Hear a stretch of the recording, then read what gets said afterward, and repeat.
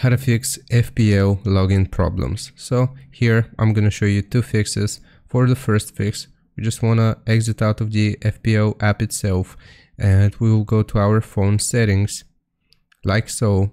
Here we will search for offload.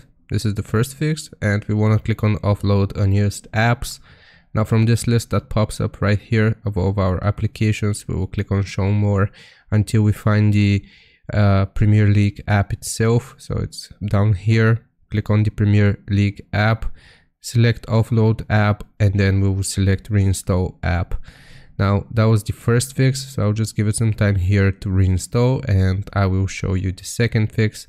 So for the second fix, what we want to do is just open up the Premier League app like this.